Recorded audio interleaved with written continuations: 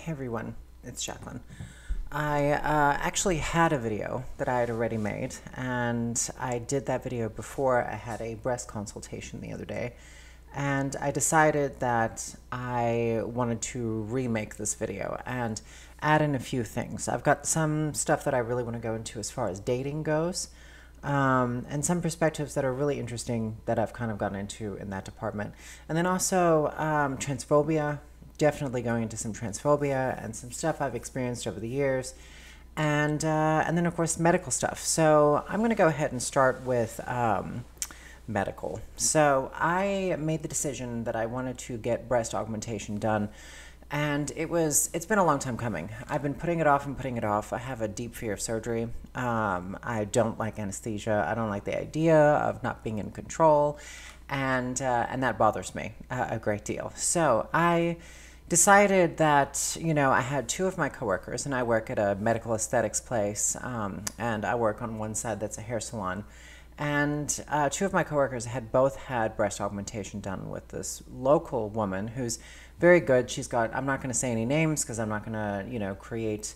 The thing is, I had a bit of an issue with this thing. So now I know my post the other day that I had made was I had a great consultation, but the more I let it sink in and thought about it in the past week, it was actually quite problematic in a lot of ways because I am transgender. So I spoke to both my coworkers, and I actually mentioned to people about 6 months ago, I said, how do you think she'll be with trans women? And they were like confused because like a lot of people, they're like, why would it be any different? That's the way people feel a lot of times. And they're like, why would it be any different? Why would it matter? And I was like, look, if someone's going to be working on me through surgery and I'm going under anesthesia, I want them to at least be on my side. Like support trans women and the ideology behind it and who we are as women.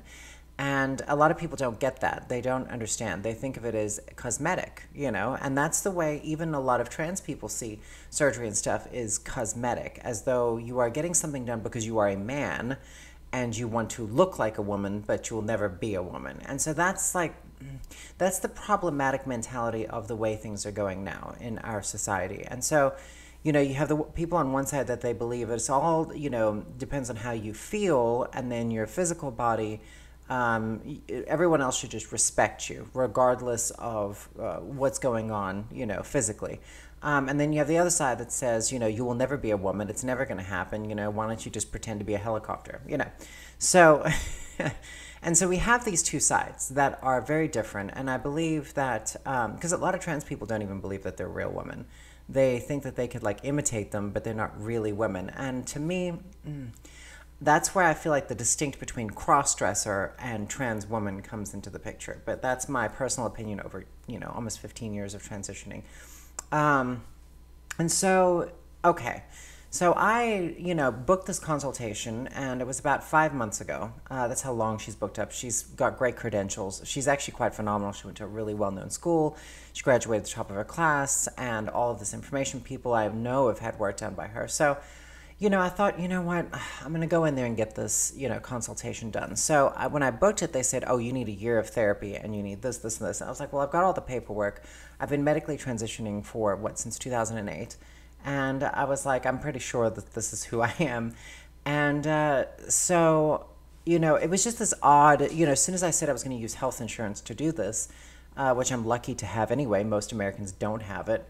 And so when I mentioned it, they were like, oh, okay, so you must be trans, So I waited all this time, and I've waited patiently, and I was going to go in, and I didn't get any confirmation emails or phone calls saying, you're going to be going into, I have this consultation, which was, not free consultation. So I was like, okay, well, the night before I get a phone call, and it's from the surgeon herself. And where I live is the South, so everybody's just fucking retarded. No offense for the R word, but they are. So that we'll just say they're backwards, So I get this call, and she's telling me that, we're not really doing those kinds of surgeries right now. And I was like, oh, you're not doing breast augmentation right now? And she was like, well, no, the hospitals aren't allowing us to do breast augmentation on trans people or any gender affirming surgeries. And so I was like, oh, okay, well, my client's brother. So recently there was this the hospital that's here where I live, they had a bunch of they believed that Tennessee, like all the rest of the southern states, were going to pass a law that was going to stop people from getting gender affirming surgery using health insurance. And it didn't happen. So they preemptively chose to do this, and then they realized that they canceled all the people's surgeries right before surgery. And the AARP was going to, like, they started getting all their attorneys ready because you can't do that once the surgery's set up, and it's technically not a law to stop them. So then I realized what they did. They were like, okay, well, we're going back to do it, because they were about to file a bunch of lawsuits, and everything was about to hit the fan. So this surgeon evidently didn't know that they had to take it back. And they said, you know, we are doing these surgeries, we are doing these things. And so she ended up trying to tell me that they weren't doing it. And I was like, really? Well, I thought they were. And she was like, oh, they're just making it look that way on paper. And then the day of, they'll just cancel it. And I was like, okay, well, that's weird. So then I said, well, you know what? She was like, do you want to still keep your consult? Do you want to go ahead and cancel it? And I was like, so she's calling to cancel the consult. She's trying to get out of it, basically. And I was like, that's so strange. So then I name dropped. And I didn't really want to do that because I feel that that's, you know, if I have to name drop, it means I shouldn't be getting the surgery done with this person anyway. And I dropped a couple of people's names, and they're well known in the community, and she's worked on both of them. And when I dropped their names, it got really quiet. And she was like, what? And she was like, oh, well, I didn't know that you know them, and I'd worked on them. She was like, oh, well, okay, I'll see you tomorrow. And I was like, well, that's weird. I was like, that just seemed kind of strange. Like the whole tone shifted. And so I went in, I signed the paperwork, and when I went in the next day, I was walking down the hallway, and it was so clear that everybody knew that the trans woman was coming in. And it was so clear that they've never worked on someone, specifically in this surgeon's area, department. And so I was walking down the hallway, and everybody's like looking, you know. I was like, weird energy. I was like, this is strange. So then I sat in there. Of course, you know, you have to take off, you know, you get into a robe and stuff, and they're going to be doing the measurements and everything for you. But so our assistant comes in, lays out all the implants, and then she comes in, and we start discussing this. And it was this strange, like, you could see she was trying to be careful of her terminology, but then at the same time, I think they were fascinated by me because I'm just wearing flats. I'm barely wearing any makeup. Like, I'm not dressed up ultra feminine because I don't really give a shit about that stuff anymore. I'm actually quite butch. And so they were very interested. Like, I think they were so weirded out that, not to be like egotistical because it's not an ego thing, but I do pass. And the way I effortlessly pass and being comfortable in my skin, and I'm not overly feminine, wearing lots of makeup and carrying a purse. I don't even carry a purse anymore. I carry a wallet. And so they were, and you know, they were interested. Like, I could see they were trying to like process this, that I wasn't a man wearing a costume. And so then when, you know, I took off my top to do the measurements, she was like, oh my God, you have boobs. And I was like, yes, you know, I've had hormones for, you know, like 15 years, you know, or since 2008. And she was like, oh, well, okay. And I'm like, what did you think? It was just a costume? Like most ignorant. And I was like, you're a surgeon. Like, you're a doctor. You know, you're supposed to know about trans people, and you're supposed to believe in medicine and therapists and psychologists and the things that doctors have proven over many studies and surgery and cases. And it's so obvious that this person has catered to a very specific crowd of people. We'll just say very wealthy, well-known white people in the city I live in. And so I'm sitting there and I'm like, okay, so we do the measurements, and you could just see like they were more fascinated than anything, and that's fine. And at the end of the day, they probably needed me to come in there to see me and go, wow, okay, well, she's living just a regular, you know, very simple, normal life, and she's not trying to be anything she's not. And I think they were more fascinated by it. And then at the end, you know, we basically were talking about she wants to get it done, she wants to do the surgery, but it all boiled down to the fact that I had to name drop, you know, people in the city that are influential, that I'm friends with, that I know. And I just felt so uncomfortable because of it. And I was like, I don't know if I want to do this. So I will actually be canceling. If they call me to say that they've got anything set up, I'm just going to say I'm not interested, you know, and I'm going to leave it very positive, because what happens is that I could be like, you know, I didn't like that I had to name drop and say all the stuff. And I don't want to do that, because then they'll be like, oh, you know, it's one of those crazy trans people that just, you know, is never happy with anything. Because I know they were thinking I was going to kick the door down when I walked in and, you know, be like, my pronouns are she and her, and it's ma'am, you know. I know that that's what they were expecting, and I wasn't like that. And so, because I don't believe that I don't need other people's approval in this world, including women, cis women. I don't need anyone's approval of who I am to be validated. I don't give a shit. I don't think that women are special. I don't think that men are special. I think we're just human beings. And this is a car that I'm driving. It's not who I am. It's a vehicle that will eventually get out of. And that is a very important thing to remember in this life, is that we're all going to fucking die. And we're all going to die. And like, we could die right now. I could die. I could have a heart attack right now filming this video and die. And so the thing is that we all want to seek this. That's my rabbit scratching, by the way. So we all want to seek this, validation somewhere. And we think it's going to come from somewhere outside of this. And to be honest, there is only one validation. It's this. Now, if it is something you need done that's going to make you feel better about yourself, do it. By all means, do it. And that's where I was at when I went this breast augmentation. And of course, then I mentioned it to some people that I know, and they're like, we're going to do some hunting. We're going to go to trans surgeons. And I was like, I don't even know if I want the surgery anymore. Like, it's one of those things where I was like, is this just vanity or is this a necessity? And I started breaking it down, and I started looking at myself, and I was like, I'm doing this a lot because I think that I'm going to do the surgery and be accepted romantically and loved. And I'm not talking about people loved by people like, there's many creeps on here that try and randomly think I'm going to go on vacation with them or take road trips with them. I've had someone on my Instagram be like, you should come on a road trip with me. I'm like, what? I don't even know you. And then I have like people in here like, I love you. Like, you don't even fucking know me. Really, you don't know me. So they say all this stuff. And then when half of my opinions are against everything they believe on here, but they're so infatuated with me that they're blinded, So then I'm like, well, who am I trying to fool here? So this is where I'm going to get into dating and romance, and I'm going to discuss, how transphobia really affects, and I'm not going to really say women that date trans women, because to be honest, like, most women will date a trans woman without a problem. It is cis men dating a trans woman that's the main issue in our society. And the reason why is not that they don't want to be with you. It's not that. I mean, I've honestly never been on a date with someone and I've informed them that I'm trans and they didn't know before that has ever been like, oh, I'm not interested. They all are interested, but only in sex.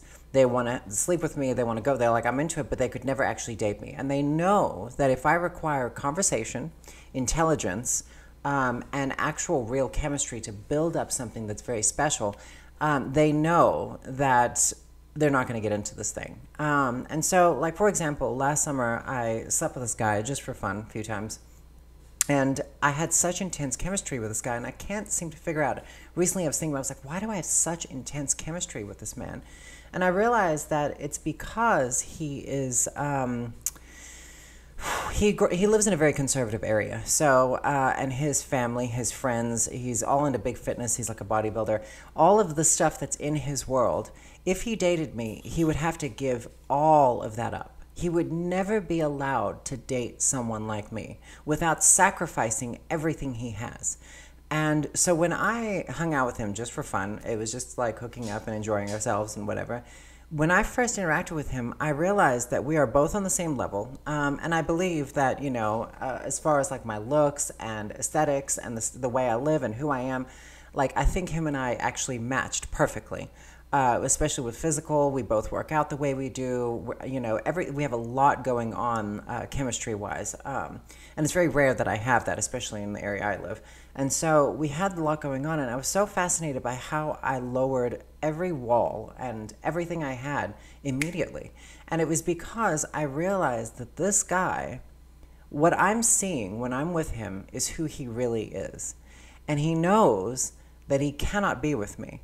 So when he's with me, he's comfortable. He's being who he is. He's being who he authentically is. But none of his gym bro friends would hang out with him anymore because they'd all think he's gay. None of his family would accept him because they'd all think he's gay. He would lose his job. He would lose opportunities in work because they would all think something's going on there. And and now in our society, in our world, they believe that drag queens are trans people. They don't believe that there's a difference between me and drag queens. And so now these people, because they believe it's men in outfits, so they believe that I am a groomer, that I'm going to groom their children and molest their daughters in the bathrooms, and I'm going to do all this horrible shit. And that's what they believe. So if someone like that dated me, they're like, don't you bring that man around our children for Christmas and holidays. You just know, because ignorance is bliss. They have no idea what they're talking about. They're absolutely stupid. and and in capitalism, the end goal is like, people do believe in capitalism that more money the better. You make more money, you'll be happier. And so in this world, dating a trans woman is against that as well, because you'll lose your footing. You'll lose your gain in this world if you date a trans person. Unless you have so much money, you could basically have a trans woman on the side, and in public you can be with someone else, which a lot of trans women are into, because they too are playing the capitalist game. They want to get all the surgeries. They want to go shopping. They want the $2 million apartment. They want to go do yoga and drink matcha and do all the shit and not have to work. Like, that's what they want. And for me, that's not who I am. I have absolutely no interest in that lifestyle. It does not grow my mind. It doesn't give me value to my life. And so I never fell for the rich man looking just to sleep with me to pay off my bills each month. I had zero interest in that. I still don't have any interest in it. And so I feel sorry for a lot of the men. Like, this guy, he authentically really likes me. And I know he does, and I really like him. He's got a girlfriend. And when I found out he had a girlfriend, I stopped talking to him immediately. I haven't stopped talking to him. Sometimes we'll text. But I haven't slept with him, and I'm not going to. And I feel really bad for him because, his girlfriend's very religious. She's ultra-Christian. She's got this whole world going on. And she has no idea who she's dating. She has absolutely no clue. And that right there, so he is a victim of transphobia. And I have taken the steps to be who I am, and I've sacrificed the world that he cannot sacrifice to be me. And it's really interesting. Another little interesting thing that I found from dating is that the older I'm getting and the more I transition, and especially the more people are comfortable with themselves, I'm starting to find out that a lot of people I've dated are trans. A lot of the men, I dated someone in California for 3 years, and recently I thought I'd just reach out to see how they're doing. We dated for a long time, and I found out that they're a full-time cross-dressing trans woman. They don't take medication. They're not actually physically transitioning. They're just wearing women's clothing and living their life, and they seem very happy. But it's very jarring for me. I even dated this one person very shortly because they were a Southern gentleman, which is a huge red flag for me. And I dated this person years ago, and come to find out they were very conservative and awful, and I left them at a dinner table and walked away. And I come to find out that they're an ultra-conservative, right-wing, AR-15 carrying, Trump-supporting trans woman. And it was so freaky to see how this guy that was just trying to sleep with as many trans women as he could is now a trans woman. And I found that wild, to think about. And so the pipeline of people wanting to fuck me to wanting to be me is really bizarre. It's like fascinating at how, so I feel like so I'm talking to someone now, and I straight up told them, I was like, I'm just letting you know, if you're trans, you might as well just tell me. Like, if you have gender dysphoria, if you're wanting to cross-dress, if you want, just tell me. I'm not going to make fun of you. I'm not going to, just be who you are. And that's the thing, is like, I hate that because people they date me specifically because they feel that they can have a peek into the world of a trans woman, and maybe this is the journey for them, and I'm just living a normal life. And funny enough, none of them end up living normal lives as trans women. They're all very eccentric and doing very eccentric things, and it's very sexually charged, and they get a whole misconception of what a woman is, And so I do believe that being cross-dresser is valid. You could be whatever you are. If you want to identify as a woman and you don't medically transition and you're just a cross-dresser, by all means, live your life. That's your thing. For me, I'm not that. I'm not a man that's just playing dress up. I'm never going to get bottom surgery, and I'm probably not going to get top surgery, especially after that consult. I think it just put me way off of doing this thing because I don't trust myself in anyone's hands. I don't trust people at all, if you want me to be honest. And I also understand that this is just a car that I'm driving, and it's going to rot or it's going to burn or something. It's going to dissolve in the end, and it's not who I am. My body is not who I am. It's who's in here.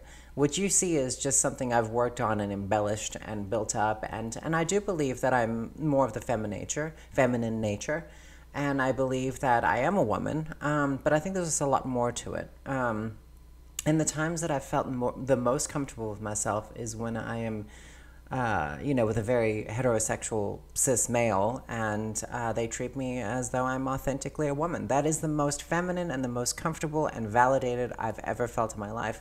The problem is that those people can't date people like us because they know they would have to sacrifice a lot to be with us. So that's my story for today. I hope y'all enjoy all of that. It's been a few weeks of me processing and accumulating ideas and concepts and things to put out there. And I do believe that this is, in my life, I'm 38 now. I'm getting older and I'm starting to really understand. And I do believe that there are a lot of young people that are, playing with their gender and stuff. I just don't care about my gender anymore. I don't care about sexuality or gender or being trans or the LGBTQ community. I'm getting tired of everything. It's boring, it's exhausting, it's tiring, and seeking validation from others is never going to be a successful path. It is a disaster of epic proportions. And so you either have to just be yourself or you don't.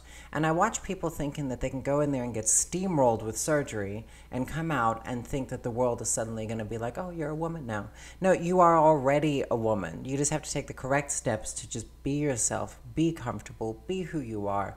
And that's the journey that I hope I've done. I mean, everybody has their own path and they have their own choice and decisions. So anyway, I hope y'all are well. Happy New Year, by the way.